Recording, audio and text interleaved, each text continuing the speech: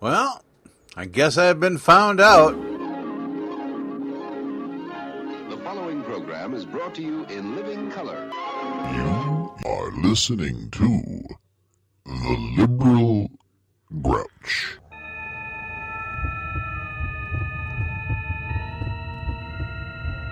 It's a ponderous situation. Are you pondering what I'm pondering? I think so, Dave. But where are we going to find a doctor to hose at this hour? For more than 2 years, a persistent but stupid enemy has misunderstood our desire to live as free people. Let all of you know, free men stood against a tyrant. Few stood against many. For more than 2 years, they've tried to silence those of us who believe that America is a nation of freedom for all, not just the privileged, not just for those who can afford justice. Yet, the enemy continues to misunderstand our motives.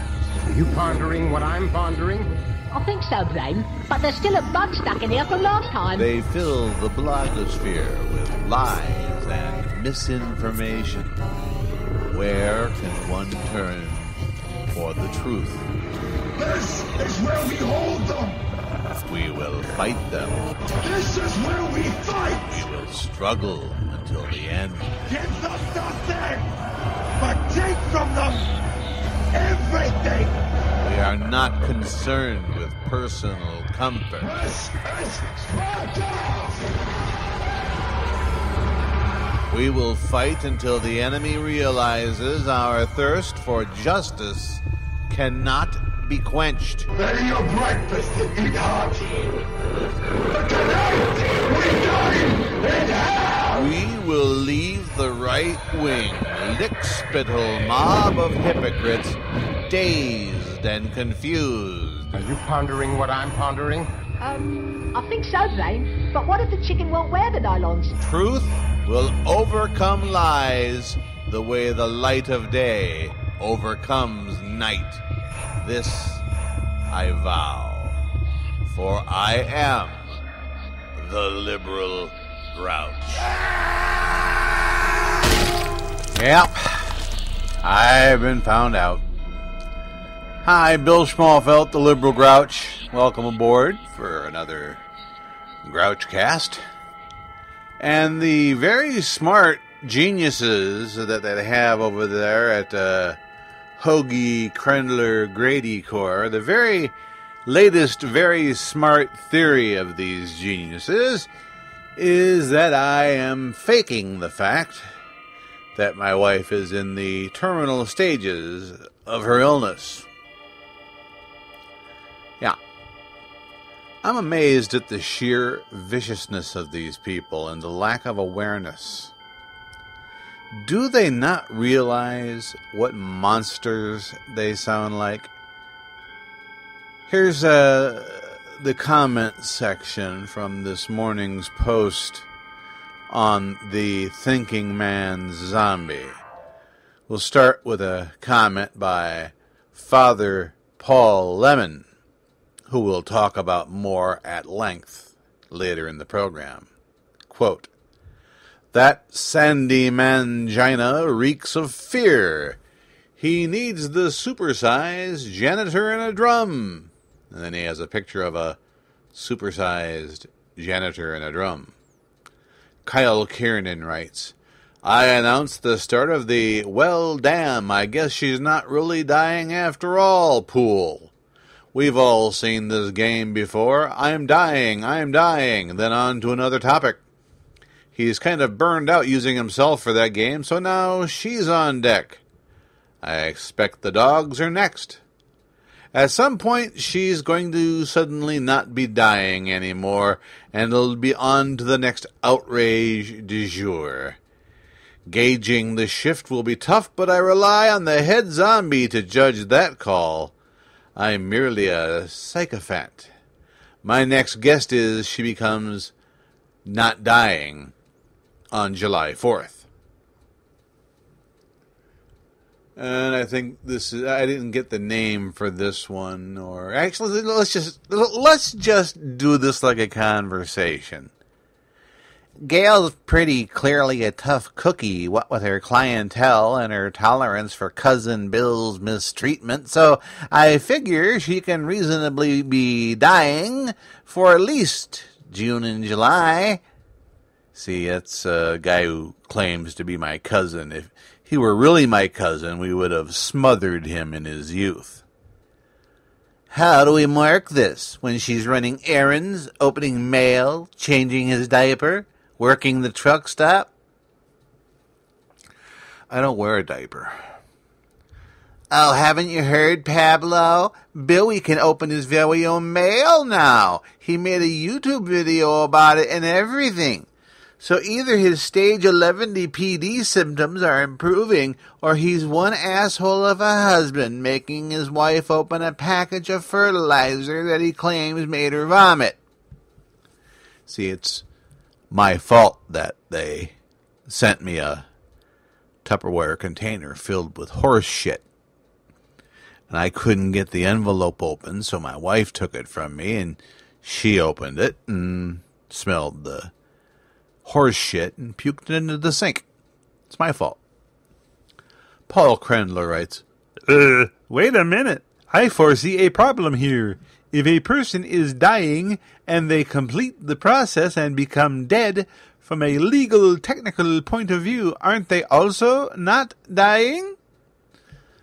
Correct. They are now rotting. The stalking sociopath's ragey blog posts speak volumes, and his wife is gonna die knowing what a piece of shit he is, engaging in lawfare and stalking and screaming at people on the internet during her final weeks and months. He's garbage.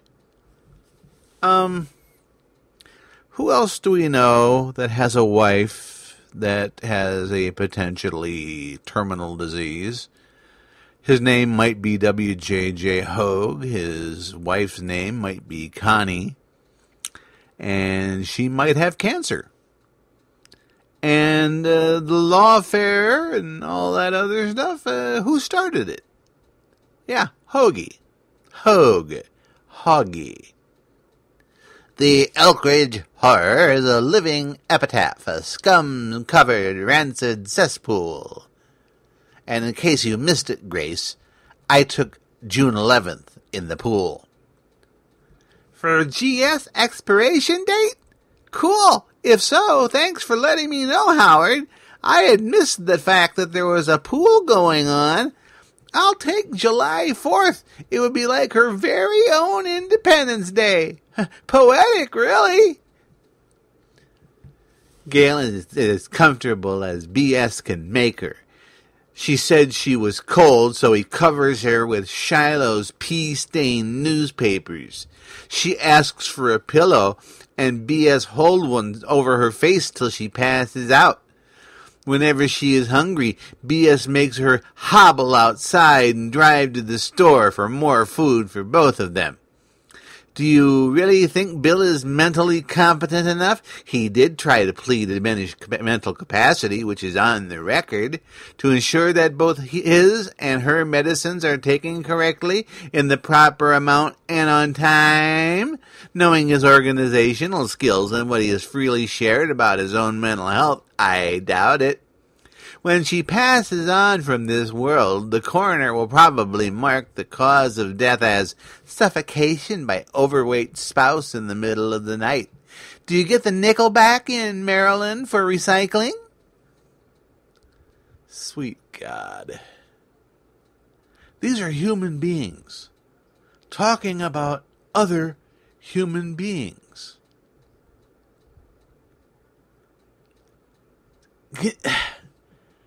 I'm actually speechless.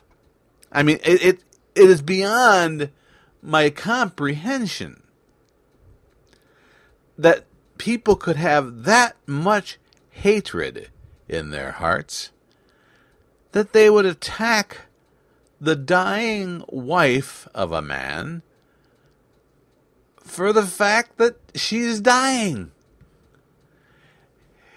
Here's a little something I recorded earlier today. I realized I did not have a recording with Gail's voice. She's shy that way. So this afternoon we sat down and we chatted, and she allowed me to record some of it. How are you feeling right now, hon? Just kind of like a slug. A slug? Yeah. Define that. Yeah. No, define that. Define it?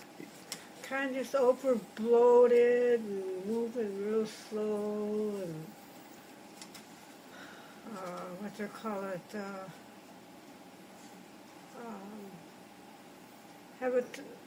Have a bad time getting up and down from chair to the. Slugs don't have chairs. Even in the face of all this, she keeps her sense of humor. She feels like a slug. She's talking about the trouble of getting out of a chair, and she mentions that slugs don't have chairs. To the haters, to the people who find enjoyment in this, what is the most horrible thing a person can go through, the loss of a spouse, the people who are reveling in this. I don't have words. There's nothing I can say that will shame you because you're not capable of shame. No, she's not faking. She has more integrity in a single fingernail than the entire Hoge Crendler crew has in their entire collective beings. Disgusting, loathsome filth. I'll see you in court, boys, and Hoggy, I got a little something for you. But you're going to have to wait until June 3rd. You are listening to The Liberal Grouch.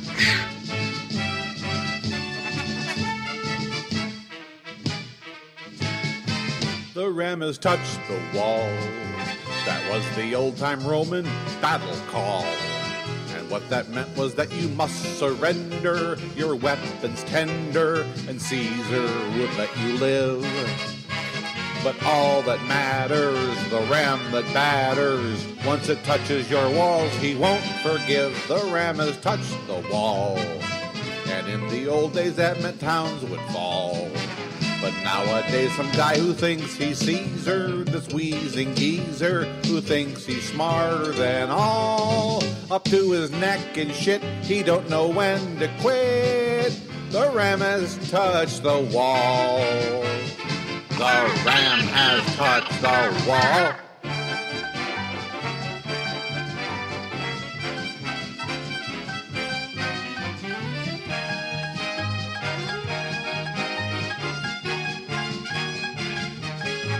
The ram has touched the wall, and that must surely mean the end of all of our concerted efforts to negate all the filth and hate and to give up without a fight. Yet every pervert will feel the butt hurt when they see I've got them dead to rights. The ram has touched the wall, but the specific ram, he's got no balls. And all that he can do is sit and mumble and break and crumble, 'cause he's behind the 8 ball. He may not know it yet, but he will soon regret. The ram has touched the wall. The ram has touched the wall, but it is not the wall he thought would fall. The chowderhead who causes agitation through defamation, I'll see him soon here in court. This snotty whiner, a palatiner, better hope that I'm the forgiving sort. The ram has touched the wall. It turned out not to be a ram at all. Who would have guessed that stupid right-wing creeps would show up with sheep? In fact, the ram was a lamb, and you should hear them cry. Now that we've caught the lie, oh, the wall has touched the lamb, poor little sheepy, the wall. The wall has crushed the land. Well, hi there. I'm the liberal Grouch. And I'm not one of those evil grouches you hear so much about over there on the right wing. I'm one of those nice grouches over here on the left wing. And I'd sure like to be your friend. Wouldn't you like to be my friend? I hope you would. Why not come by my Facebook page at www.facebook.com/TheLiberalGrouchCast. That's all one word, you know. www.facebook.com/TheLiberalGrouchCast. And like the page, and I promise I'll like you a whole lot. Thank you. Now let's get on with our business. Sitting on a court bench, eyes a teenage girl with bad intent.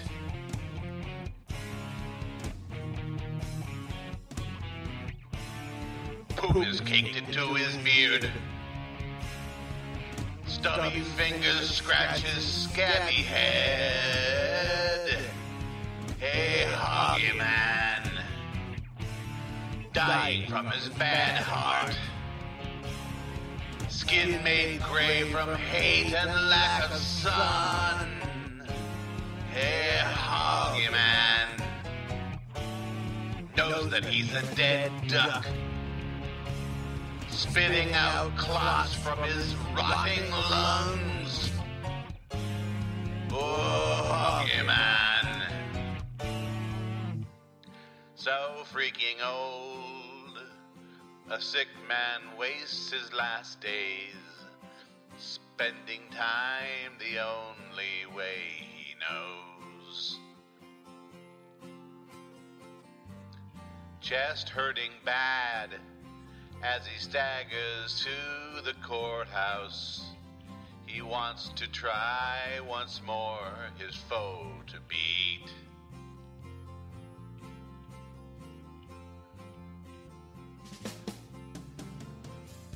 Leave her alone, that's all her father asked.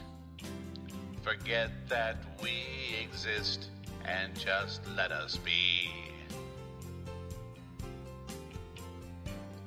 Hoggy man, you fool, don't you know that you're a loser? You foolish dolt, the truth won't set you free.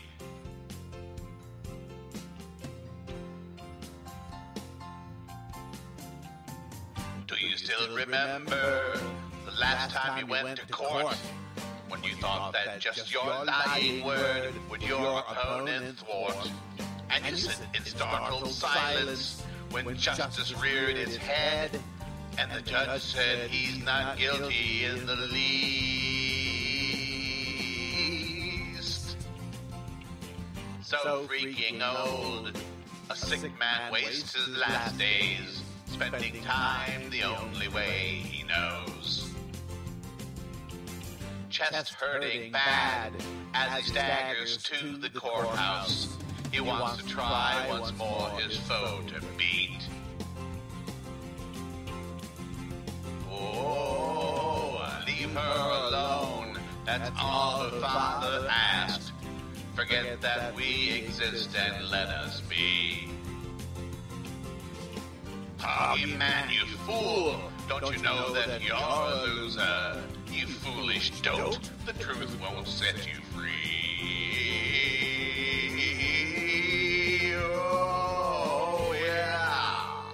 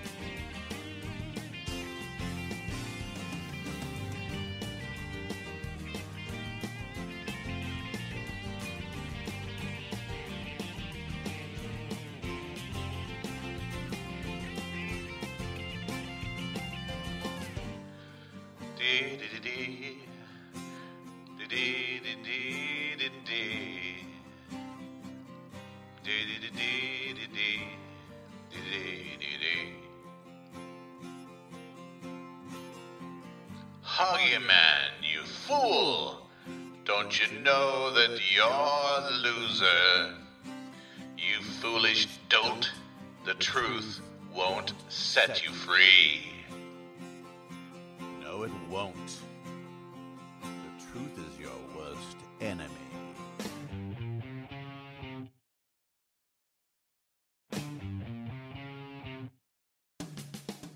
Sitting on a court bench, eyes a teenage girl with bad intent.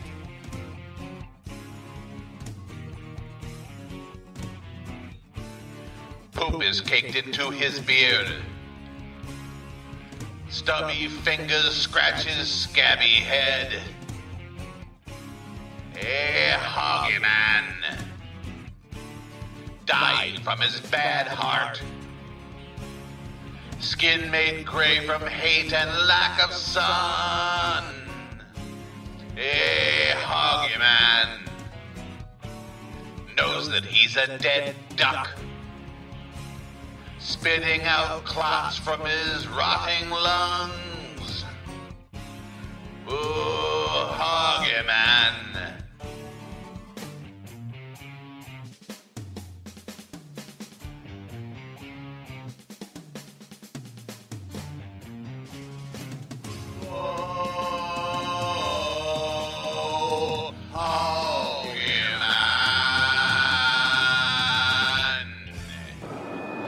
One is wrong because he does right. One is right because he does wrong. Which of those are you? This is the Liberal Grouch. I don't know what he sounds so happy about.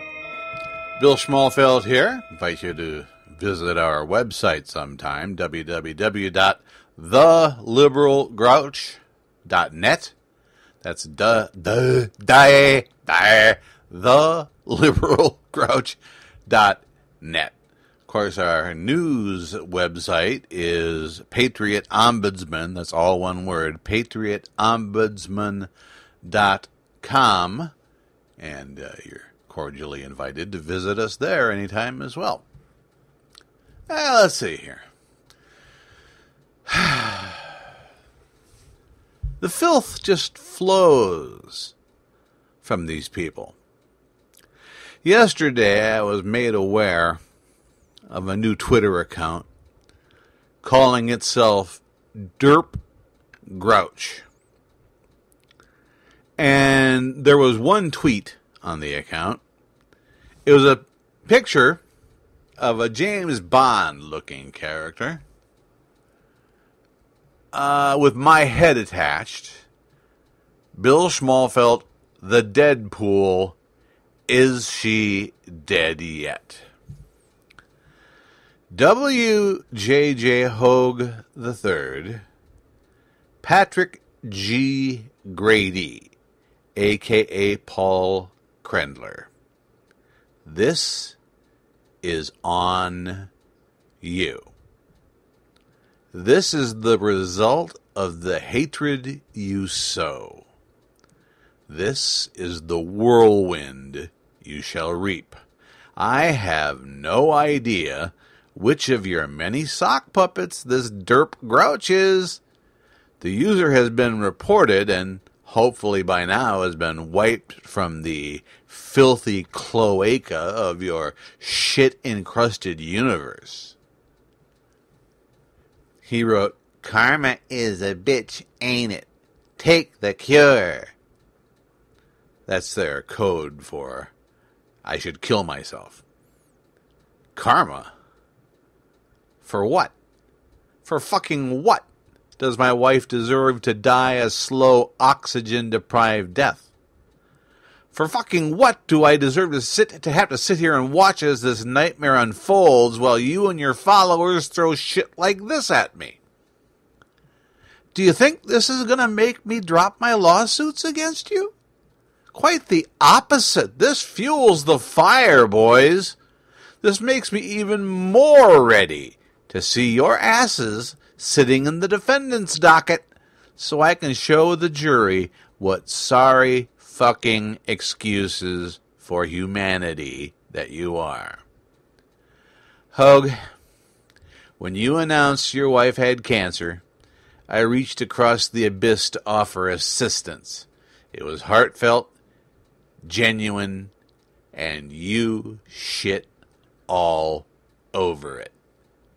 Your brain is so twisted with hatred for my exposing your lies and your duplicity, you put your hatred for me above your wife's own welfare. And now you allow people to post avatars on your blog, despite a lawful cease and desist, avatars that depict my wife in varying stages of decay and decomposition. If you were a decent man, you'd put a stop to this. You would at least speak out against it. But then again, a decent man would not lie to a disabled person that he knows would appreciate not having to make an unnecessary trip to Westminster, tell him he's not going to pursue an appeal for a denied peace order when he knows he plans to do just that, chuckling to yourself about getting an uncontested peace order. A decent man doesn't play a part, that is, in making phony copyright applications or receiving copyrights that are fraudulent and will not stand a court test. But you're not a decent man, are you, Hoge? You have no concept of how vile you are because that is your normal state. Grady, can't wait to see you squirm in the defendant's chair as I show the judge and the jury image after image of your foul, defamatory filth. I do not believe in hell, but if I did, I would get on my knees tonight and pray for God to damn the both of you to an eternity of agony. But the God I believe in doesn't do that to his children. He wants us to love each other and treat each other the way we want to be treated. Our Heavenly Father would not countenance the idea of forever punishment. I know that in my soul. I also know that a corrupt individual reaches a point where he's more rot than healthy tissue. That's where you are, Hoge. And Grady, you're just a fucking psychopath who should be put away for the good of society. As God is my witness, I will move whatever mountain I must to make you both pay, and pay dearly for this.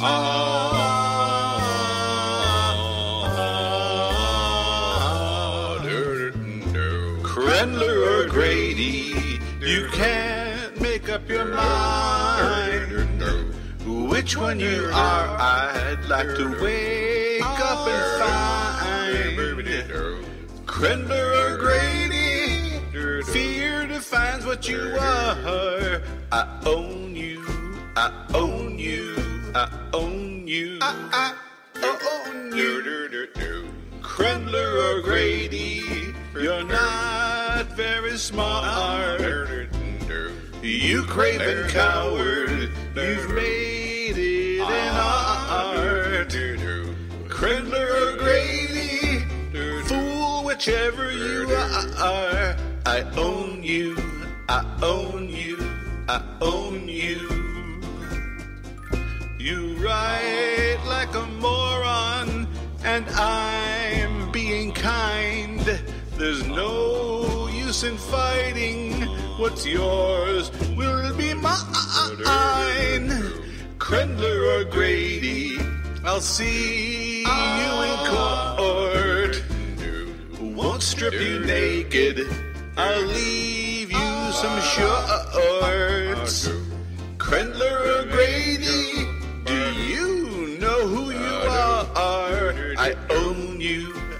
own you. I own you. I own you.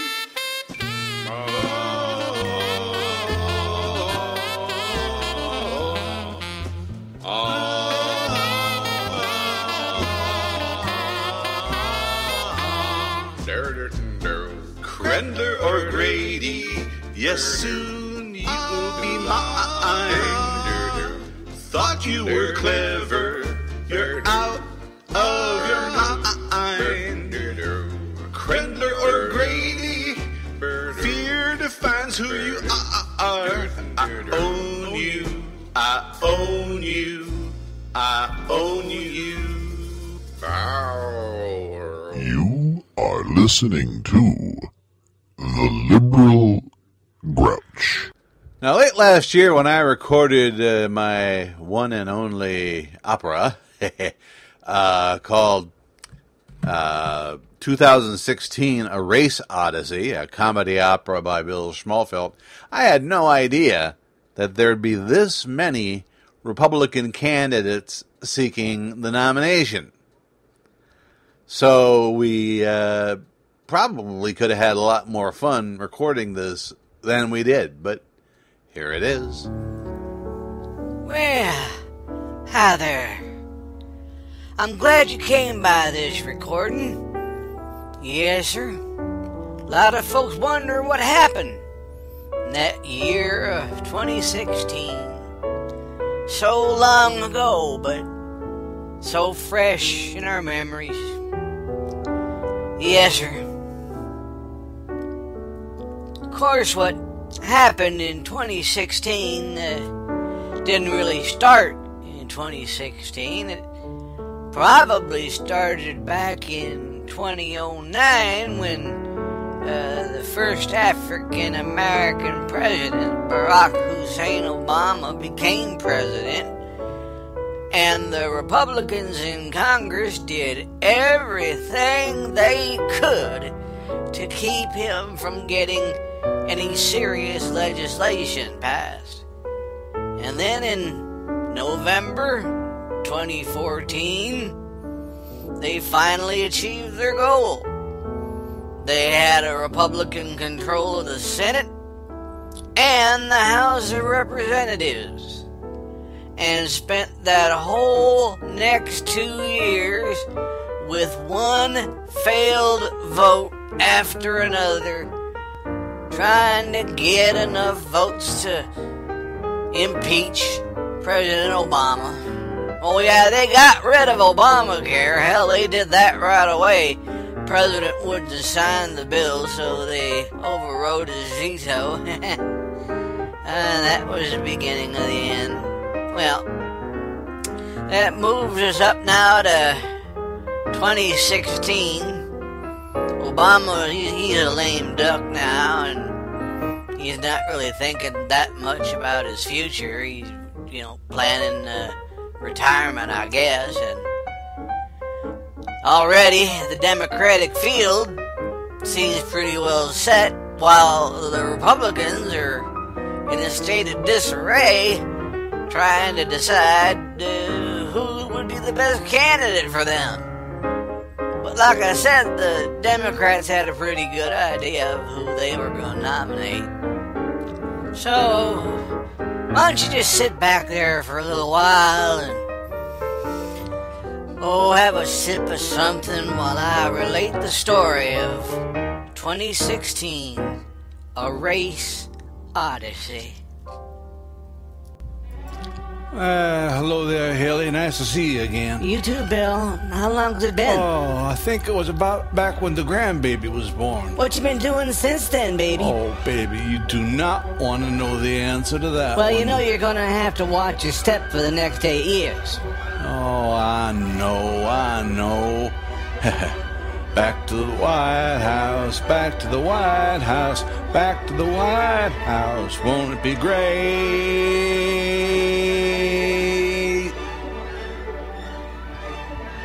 Back to the White House, back to the White House, back to the White House. You'll be first mate. No fucking around, don't act like a clown. No more with the bimbos, promise me that. A quick little glance, it won't take the chance. It stays in my pants, I promise you that. Back to the White House, back to the White House, back to the White House. For 8 more years, we're back to the White House, back to the White House, back to the White House. Banners and tears. Oh, you are inevitable, baby. That's what you said back in 07. Yeah, but this time there ain't no smooth-talking black feller sneaking up on you. Did you take care of O'Malley? Oh, yeah, he's been taken care of. I still don't see what an East Coast liberal like O'Malley can add balance. Fuck balance, baby. You're Hillary Clinton, not Elizabeth Warren. Oh, that's true, that's true. We're back to the White House, back to the White House, back to the White House. Election day, there won't be no drama. You the big mama, ain't no Obama getting your way. I'll govern with class, no ceiling of glass. That big rod of mass in my office chair. I'll restore our fame by staking my claim. Executive dame, you're practically there. You know, I wouldn't want to hurt Barack's feelings, but when I was Secretary of State, I practically was the president, so it's not like I won't know what I'm doing when I get there. Oh, and that's beside the point, baby. You had the best mentor in the presidency you could ever have, of yours truly.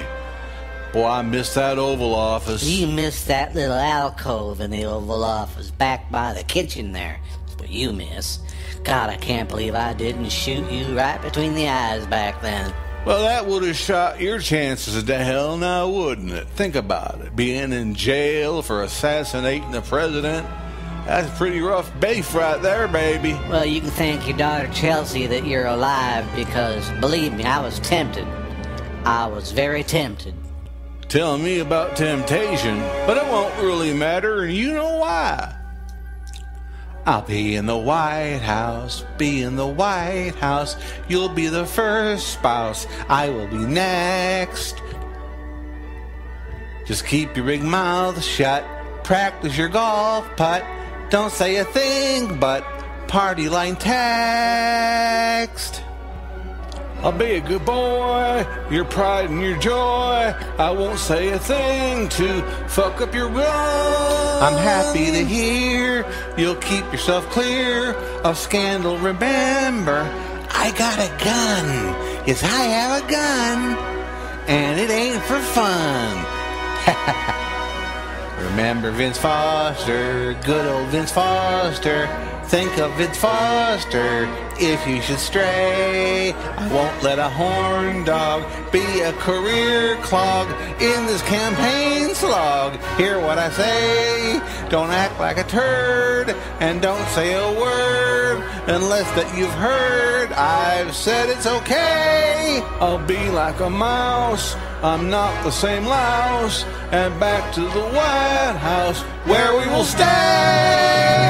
Hey, when your second term expires, how old will Chelsea be? 2024? That should be 44. Are you pondering what I'm pondering? 16 more years of Clinton's in the White House. Oh, sweet. That's what I always loved about you, Bill. You think ahead like a politician. Now, get out of here. I got work to do. Well, that's all right. I got a date tonight anyway. You son of a bitch. Just kidding, baby. Just kidding. Lay that pistol down, baby. Yep. It's like I said.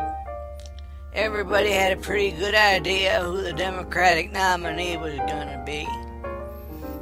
Bernie Sanders, an independent socialist, thought about throwing his hat in, but at best he was going to be a third-party candidate, and he knew it. Elizabeth Warren, she was attractive at first to the really far left of the Democratic Party, but it ain't pretty clear she was too far left for the country's current mood. Martin O'Malley, governor of Maryland, well, former governor anyway, he made a run for it, lasted one primary, he came in third in Iowa. I don't remember who came in second, somebody I never heard of, but it was set, it was going to be Hillary Clinton. Republicans, well, they weren't near as set. Matter of fact, even old Mitt Romney was thinking about throwing his hat back in the ring.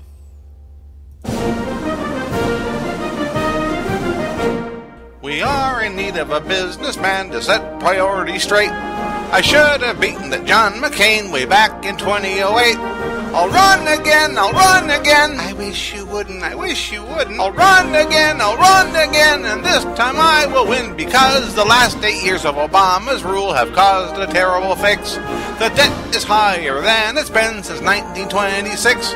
I'll run again. The debt is low as it's been in decades. I'll run again, with you right there by my side. No more of these foreign-sounding names. This time they'll choose old Mitt, just like they would have the last time if the media weren't poop. I'll win the primaries when I am nominated, then I'll show them there is no way that you can keep a Mormon down. Oh yes, my love, you should have won, that we both agree.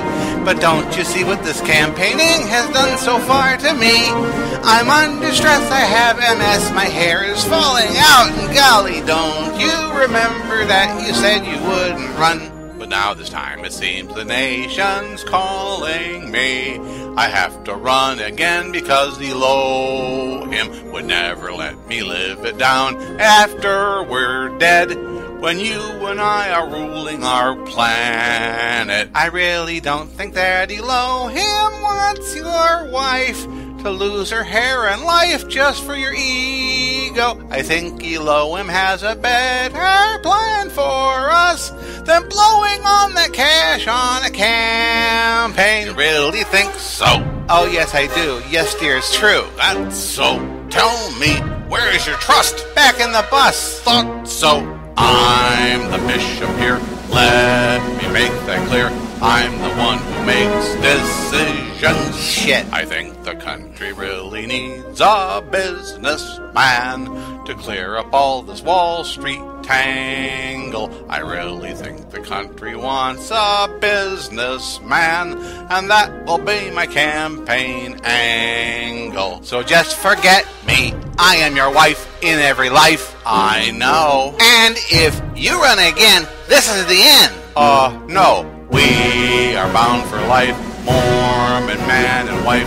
If you leave, you get no planet. Shit! So do you think I ought to run for president? Third time is the charm, they tell me. Why, yes, my love, I think you should be president. And even if the campaign kills me, great! Yeah, that's one thing you gotta say about old Mitt Romney. He was persistent. But he wasn't the only person given the Republican nomination serious consideration. There's this nutcase down in Texas who's been a senator for 4 years by that point. Yep, went by the name of Ted Cruz, and nobody outside of the real far right wing wanted him to run, but he was bound and determined. His own campaign manager tried to talk him out of it, in fact. Listen, Ted, I'm your chief of staff, and I don't even know what my name is, so that's as far as I can go with this exposition. But don't you think you're pushing things by running for president this early? I recall a certain fellow got elected to the Senate first time, and 4 years later, he was president of the United States of America.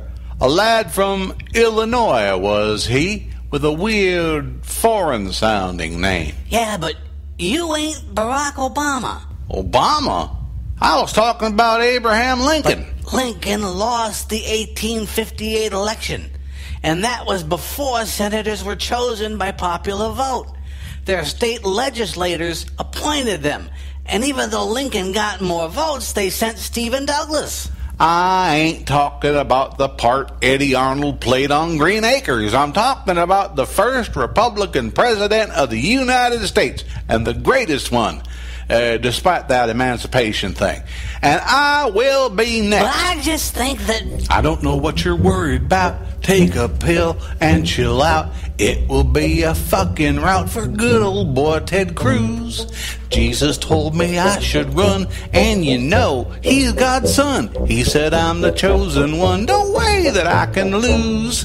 No one in the GOP stands a chance next to me. Sober up and you will see I ain't no fake. To the White House I will glide on a wet slip and slide, and with Jesus by my side, big piece of cake. Romney, kiss my Christian ass. Perry ain't got no class. Jeb will probably take a pass. His last name still is Bush. Walker, who the hell is he? Rubio, can't you see? Dumbass Cuban boy is he. That's something I can push. Let me clarify that last statement there. In the past, Daddy split from Cuba fast, 'cause Castro was a red. I was born in Calgary, Canada, so you see, Cuban don't apply to me. That's what my pappy said. I became American, that way now I can run, and it will be lots of fun, and I will win. It'll be a piece of cake. Hillary's back, I will break, and you should make no mistake, that would be sin. Hillary is a commie witch, socialist lefty bitch. I will whoop her with a switch, leave welts there on her ass. I will cook her fascist goose, look out, Ted's on the loose. I will spank her fat caboose and serve it under glass. This'll be a piece of cake, piece of cake, piece of cake. This'll be a piece of cake, 'cause Jesus told me so. Romney's just a Mormon fool, Jindal is Satan's tool. Christie can sit there and drool, Pecker he can blow. Rand Paul don't mean shit to me, neither does Huckabee. Ryan reeks of therapy, he oughta know. This'll be a piece of cake, piece of cake, piece of cake, sitting there for me to take on with the show. Line 'em up, I'll mow 'em down, I ain't no Cuban clown, and my skin ain't quite as brown as Marco Rubio. If Rand Paul accepts his fate, he could be running mate, or else he can sit and wait till 2032. What's that? How's that? I will win 2 terms, that'll last for 16 years. I goofed. You're spoofed. I know that a president can only serve 8 years. Bullshit. Bullshit.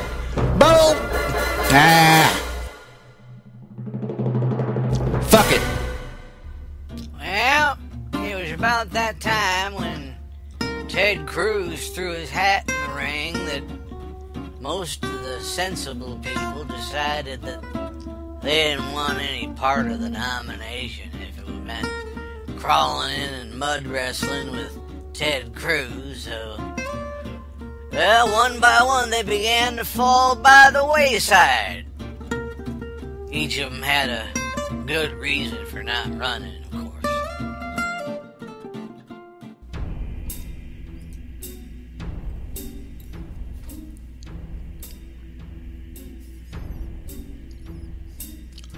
I will never be the president, that is one fact that I'm fairly certain of.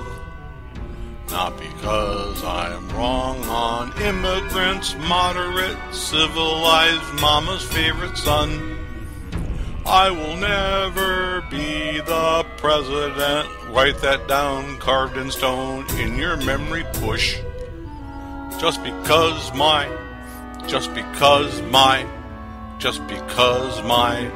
name's Bush. Remember how popular my dad was when he won that first Gulf War? His popularity went through the floor because he raised taxes when he said he would never raise taxes, but he did because it was the right thing to do.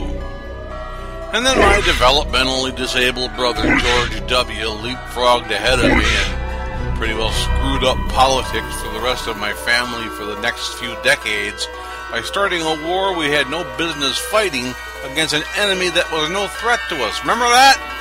I sure do. I was governor of Florida, did a good job, I'm told, with that I agree. I would make a decent president, not a nutcase or some wingnut extremist. But I'll never be the president, take that right to the bank in a locker push. Just because my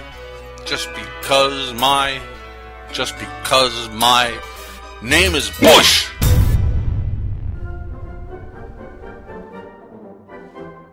Chris, you're smart, but you're fat.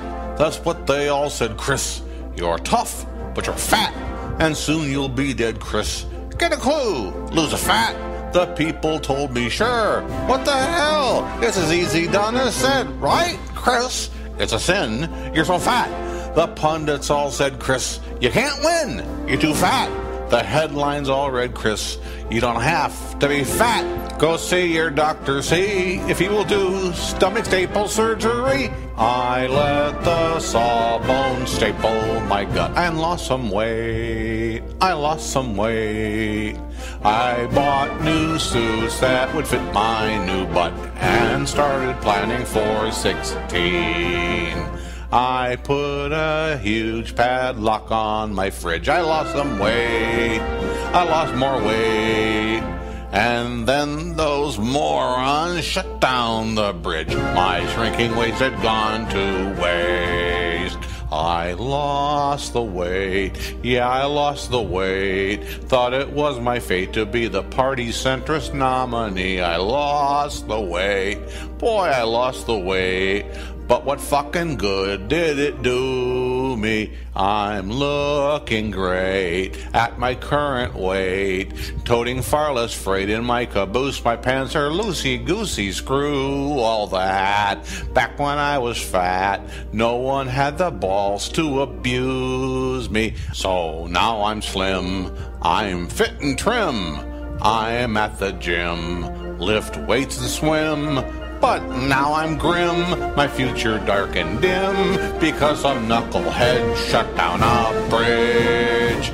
With all I lost, what did I gain? For what did I endure the pain? So dimwits could close down a traffic lane and tie up traffic for days on the bridge. I'm finished. Anyway, for a while there, it looked like Ted Cruz might have clear sailing to the nomination, which, of course, that made Hillary Clinton pretty happy, but Mitt Romney was still in there swinging, and swinging, and swinging, and swinging. I take a firm position and I stand like this, but I don't disregard the shifting sand like this. When someone carves his talking points in stone like Chris, it makes it hard to reinvent yourself and makes it seem like you've been taken out of context in sound bites like this.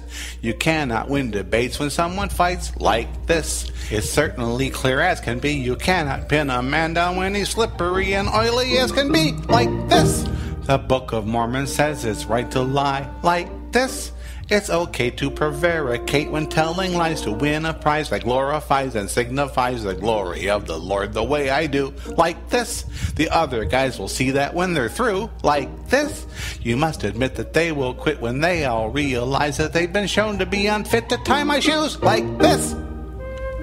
Well, Dad, I gotta say it certainly sounds like you got your stuff together this time. What do you mean this time? I had it together last time, too. Yeah, I just don't think that 47% thing helped you any. Well, I didn't realize that there was a camera in the room, and besides, if the people can't handle a simple truth, how are they going to handle 8 years of me as president, huh? Huh? Well, you raise a good point there, Pop. I'll win the nomination if I run like this. And then I'll lead the nation when I've won like this. Old Hillary will have to see she doesn't stand a chance because the voters want a leader who can lead like this. Well, as days went on, Mitt Romney was still in there pitching, but no one was hitting him. Mitt finally just kind of drifted off into obscurity. He looks good over there. So I kind of left it up to Ted Cruz. It looked like he was going to win the nomination. Until one day he filmed a campaign commercial. You ain't going to believe what happened. Ted Cruz for president, gun safety, this is take 23. Action. Hi, this here's Ted Cruz.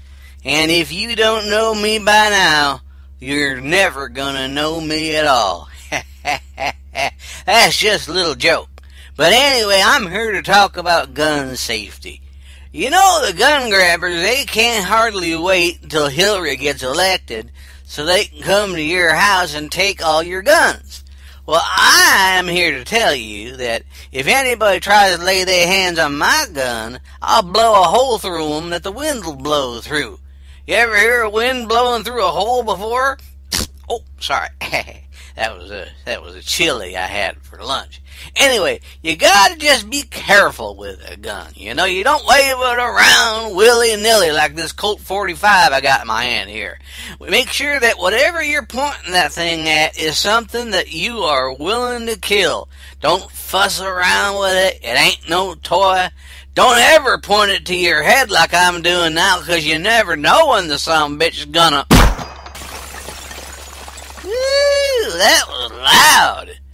Hey, that looks like the top of my head laying on the ground over there. And whose brain is that?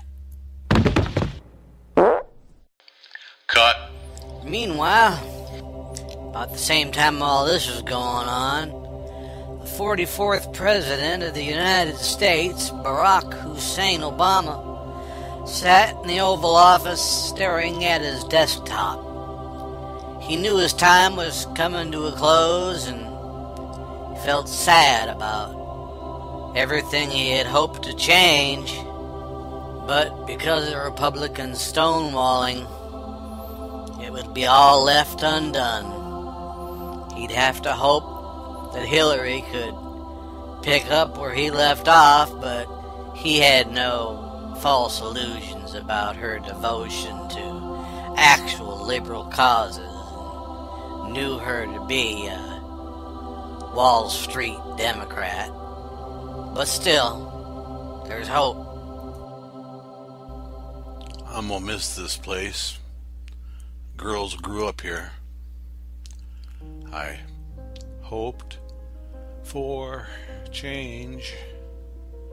I must have been insane, 'cause I can't do it by myself.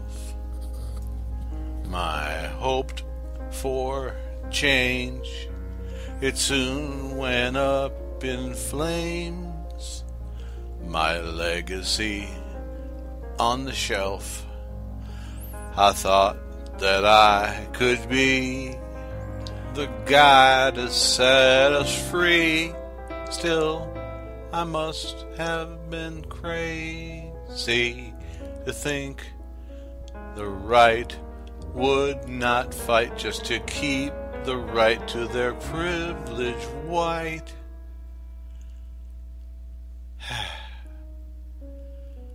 I gave it my best shot.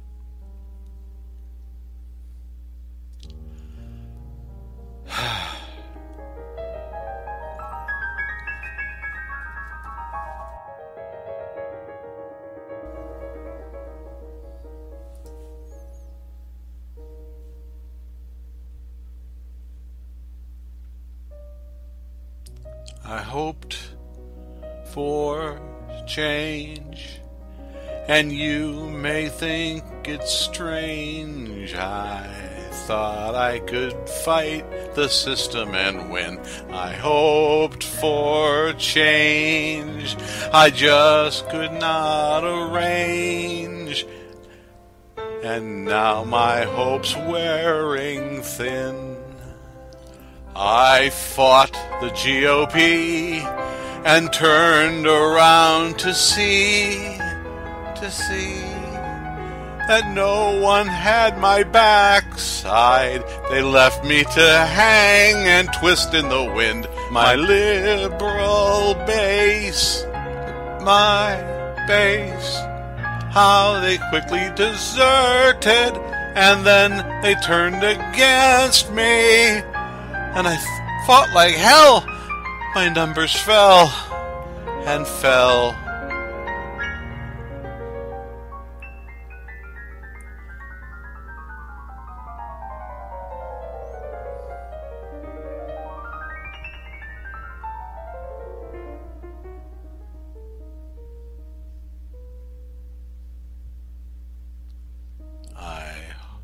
Hoped for change. I thought that I could bring it. I tried, but then nothing changed. My hoped for change, no one can rearrange.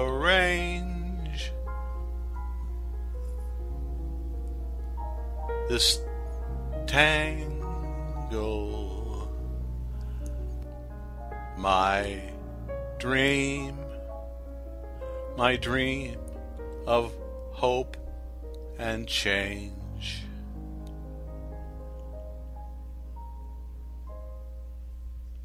Still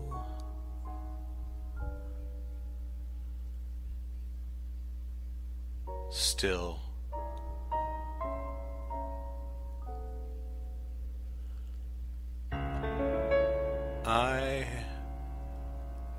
hope for change.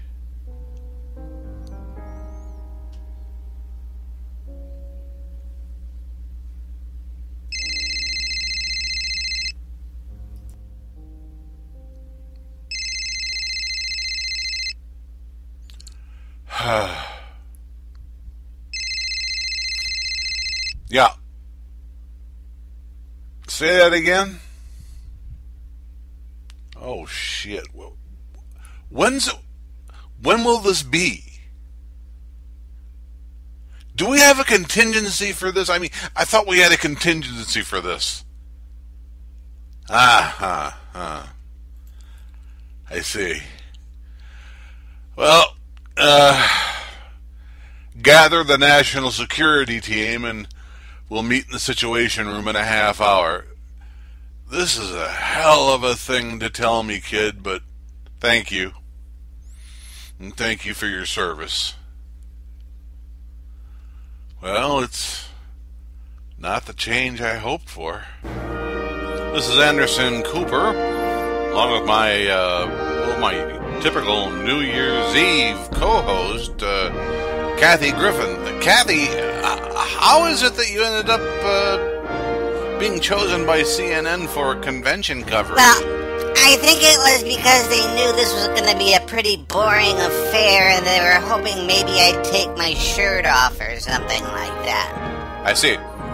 Well, the delegates have decided to forego the traditional roll call vote, and it looks like they're going to just appoint Hillary Clinton by acclamation. Let's go to the floor.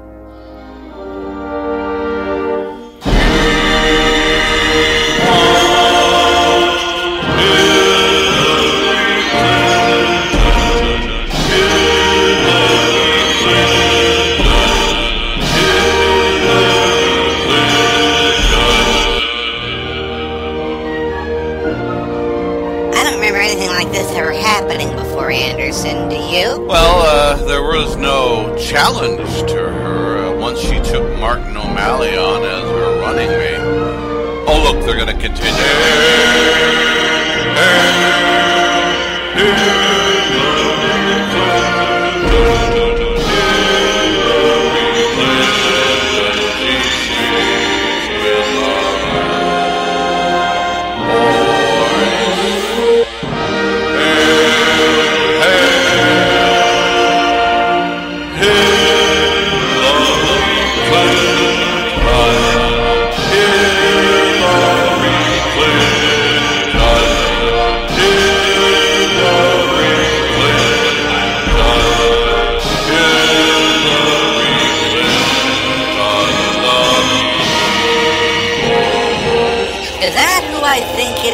Why, yes, it appears to be the Supreme Pontiff of the Holy Roman Catholic Church, the Pope. This is unprecedented in the history of American politics. He's taking the ring off of his finger, and with some difficulty, he's shoving it onto Hillary Clinton's finger. I guess this signifies that the Christian Catholic establishment is supporting Hillary Clinton. Well, I guess if I'm going to take my shirt off, I better do it now before they start singing again. Oh,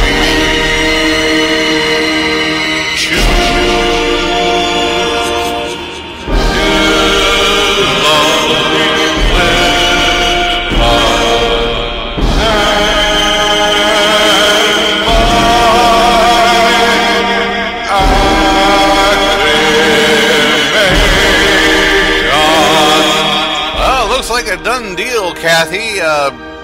Hillary Clinton is the official nominee. Oh, Kathy, put those away. So the Democrats put the crown on Hillary Clinton, and Bill stood in the wings watching and waiting. The Republicans weren't quite as filled with jubilation as the Democrats were when the delegates went filing into the convention center there in Cleveland that summer. Air to Reagan. Air to Reagan. All we want is an heir to Reagan. All we have here is just a losing choice.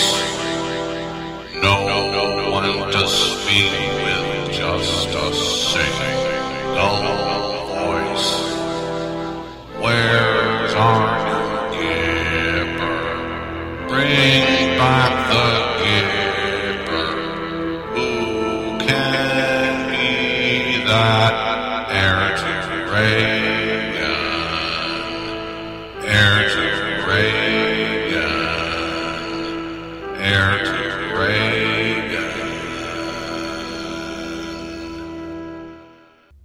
Yep, it was a bunch of sad critters, all right. Well, they went through about 10, I think 15 maybe, ballots, and couldn't find anybody to get a majority. And then, as will sometimes happen, somebody you weren't even thinking of come crawling out of the woodwork. A clear superior nominee is someone like Rand Paul, a libertarian option who would satisfy us all. He'll keep us out of the foreign wars and build a border wall. He'll be our president. What a president. I support Rand Paul. He understands the government, can see to every need. He'll do away with the Fed and legalize our favorite weed. To all America's enemies, he'll never bow and plead. We'll mind our business and stick to business. It's Rand Paul that we need. I place in the nomination our Rand Paul, a man who can't ignore his nation's call. He understands that our founders made quite clear what they meant. They saw no need for central government. A son of Kentucky, please vote for Rand Paul. He has the slightest charming southern drawl. He'll reinstate the gold standard, shut down Capitol Hill. As President, Rand Paul will do our will. Let's choose Rand Paul and send him on his way to landslide victory on Election Day. No more U.S. intrusion, no more Fed confusion, no more foreign fights. He don't care if you're black or white. He'll let the local folks decide their fates. He knows this nation is United States.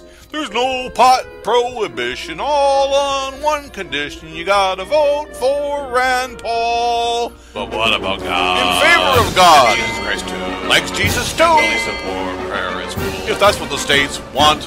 And what about gays? The states will pray. And what about strays? It's up to the states. It sounds like you're saying the states will have the power. Right.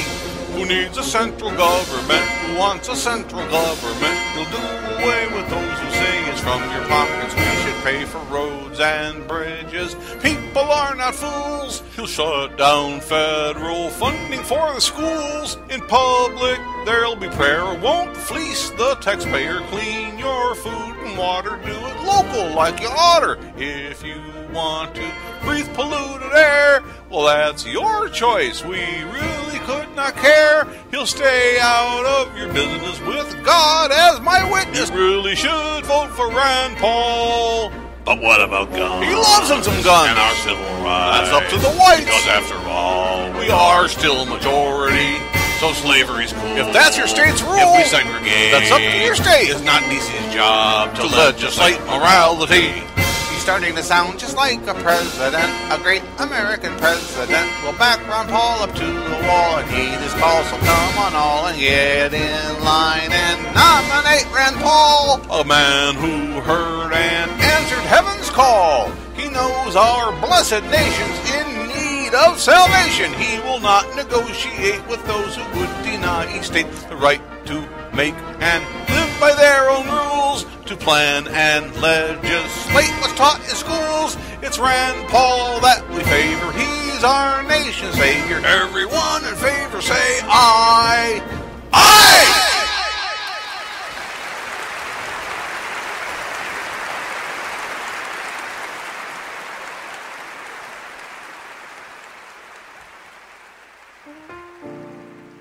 And so, with the 2016 conventions out of the way, the campaigning began in earnest. And Hillary found herself to be not quite as inevitable as she thought she was. For one thing, people liked the idea that Rand Paul was putting out there about government getting entirely out of their lives. You see, when a man is promising you the moon and telling you don't gotta pay for it, you gotta be a really, really smart person to say no to that. America wasn't really blessed with a ton of smart people back in them days. So, it came down to the final week before the election, and the last time that Rand Paul and Hillary Clinton took the stage together. It was their third and final debate. Something unfortunate happened. Decided the election.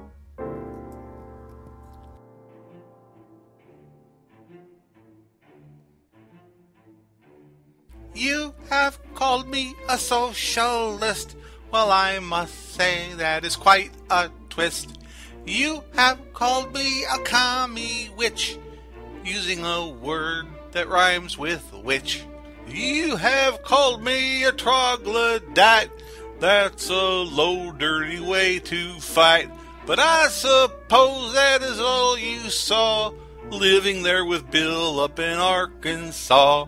Well, I have been called so many names, and I refuse to play petty games. But I must say, sir, with just one glance, it's quite apparent that you wet your pants. I wet my pants. You wet your pants. I can't believe it that you wet your pants. I wet my pants. I wet my pants. On live TV, I just soaked my pants. He wet his pants. I wet my pants. Like a big baby, he wet his pants. He should have chosen darker threads.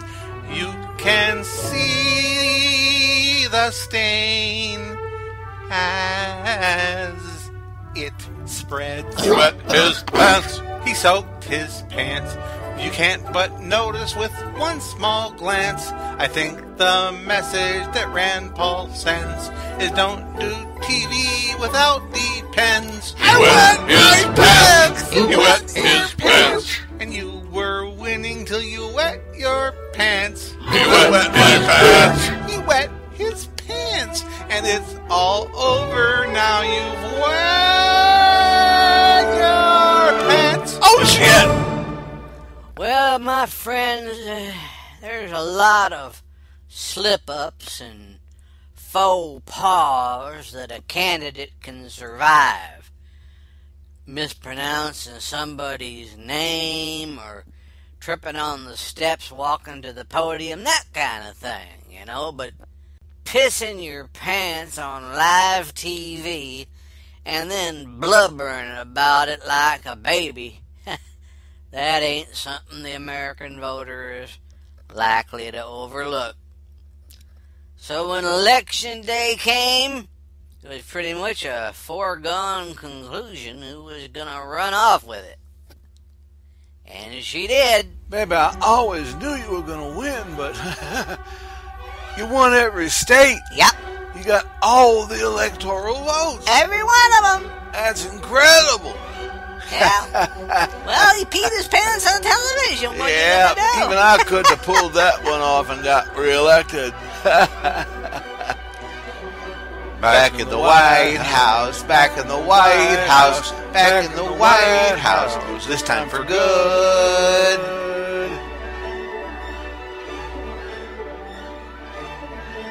Back in the White House, back in the White House, back in the White House, just like we should.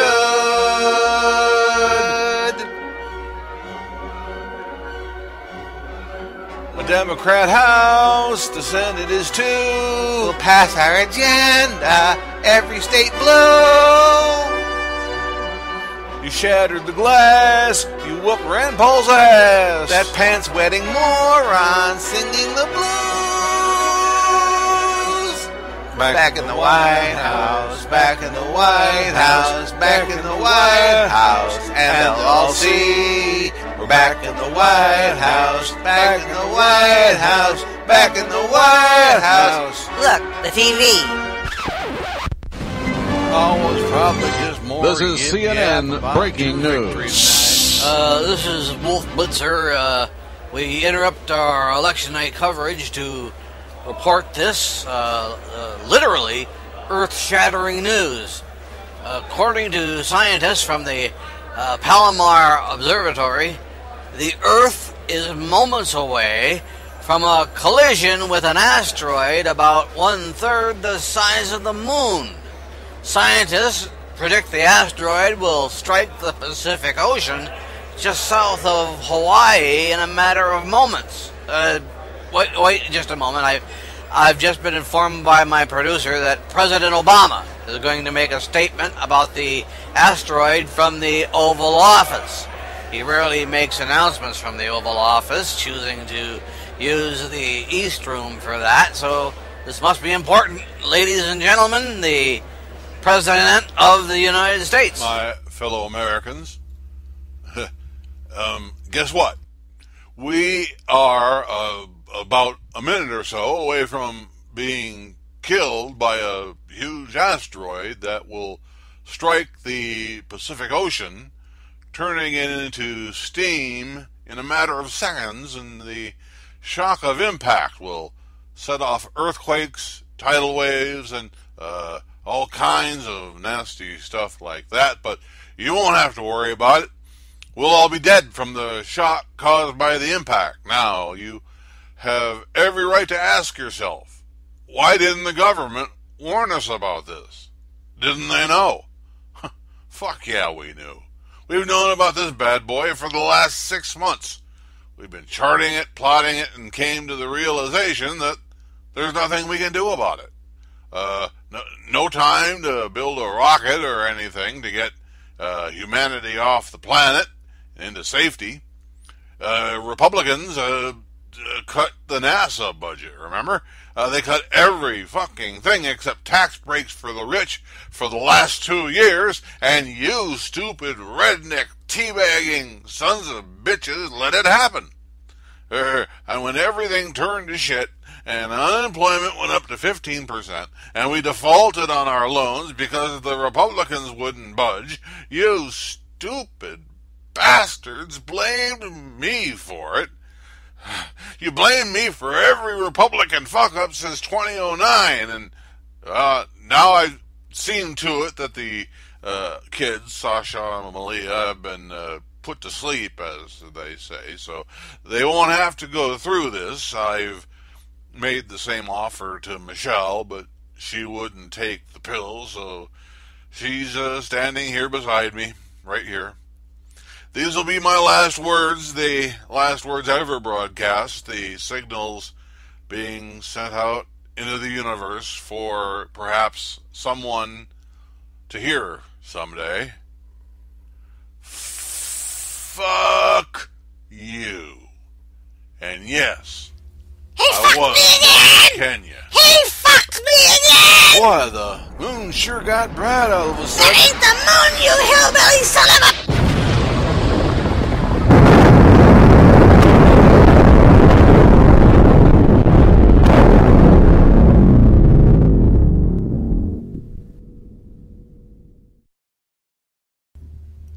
Yep. That's what happened. Good night. Which is why I always say, never count your hatchlings before they chicken out. Because we're all going to be dead soon anyway. Daily Show, CNN, GOP is not your friend. Christian right, sit tight, making other folks fight. When this heart, Huckabee, no thinking, ass thinking. Watch a for Sharia law, even in Arkansas. Kill a Muslim or a Hindu, what's the difference? Make a deal, fuck you. Uh-oh, this means we lose. Nominee, not for me. Why choose? Testament to lies. Offer me some respite, offer me quietude. I decline. It's the end of all days as we know them. It's the end of all days as we know them. It's the end of all days as we know them. In these end times. These end times. The Liberal Grouch Cast is a copyright performance by Bill Schmalfelt. Copyright 2015. All rights reserved.